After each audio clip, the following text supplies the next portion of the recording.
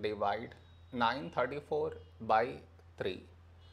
To do this division, we should frame it in this way. 934 here, 3 here. This is your step 1. Next, here we have 9, here 3. When do we get 9?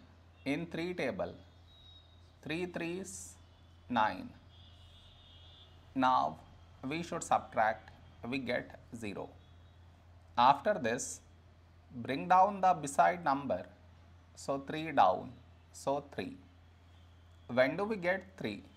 In 3 table, 3 ones 3. Now we subtract, we get 0. After this, bring down the beside number, so 4 down, so 4.